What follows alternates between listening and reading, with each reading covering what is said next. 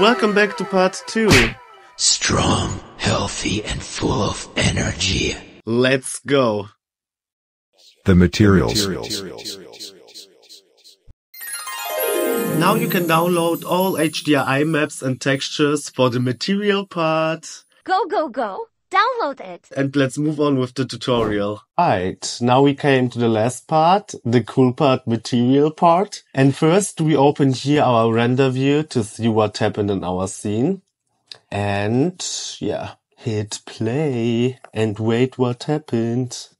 Okay, now everything looks like this. And first we will create a light. And for this I work with a dome light, dome light. Then you go under object. Then you have to press add graph. And now you can insert here an image. And for this project, I use this sky image here. We also use it later on as a background. And yeah, you find it, as already explained in the caption, all files that we use here for the project. Okay, insert it. Now you get a bluish color here, and it is a little bit too dark. To increase the lightning, you go to intensity multiplier, and here we choose 4. All right. Now we go under camera and lens effect. And because we will work with material that glow, we have to change here some values. We need the bloom. And here we choose really high values, like this one here. Flare, we also need to something values like this. The intensity you have to increase full. And stick we also use here, but with a not strong intensity, but with the high threshold and a big tail, like this. And yeah. Later on when we create the materials, you will see what's happening. Okay, now press here on the icon. And as you can see here, the all materials from the buildings. Select all without the dome material because this is our lightning material, and delete them because we don't need them. Okay, our first material, double click here in this window. And this is our floor material. Drag and drop it here. And it's a simple dark material.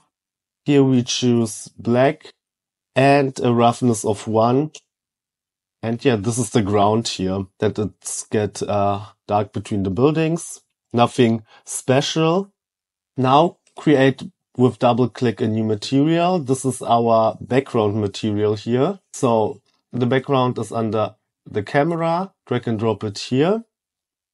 And now drag and drop the sky image inside of the window, like this. This is the sky image here. And connect it with the base color, with the sheen color, and with the emission color.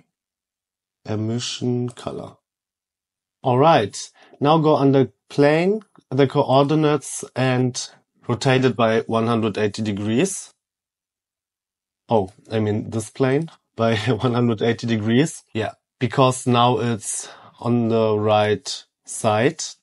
Now we create the moon material, and for this we create a new material, drag and drop it on the disk. And we also you also get this moon image here in the folder. So open the material, drag and drop the moon here inside, and connect it with the base color and the emission color.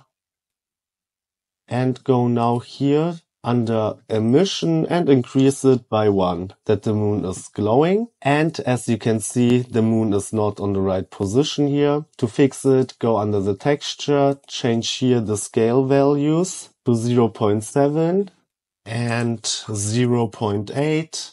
And we also change here the offset to 4.4 and 2.58. Okay, the 4.49 is important to fix it. Okay, now it looks like this. Perfect. Okay, now we create a new material. Here are the buildings. Drag and drop it on the buildings. like this. It looks already really good. Here we change the base color to something more bluish. The color code is 2E3754, like this. And we also increase the metalness to get really cool reflection on the buildings from the moon. And we also increase the roughness to 0.3. Do you want to know how to add windows and the moody ambiente like this here in my example? Become an Artinvader on YouTube and get access to my secret videos. I will show you there how you can turn this into this. Only in a few minutes and with 3 programs. Secret. And that's it. Well done, Artinvaders. If you like the video, please leave a like, follow or comment. And we see us in the next week.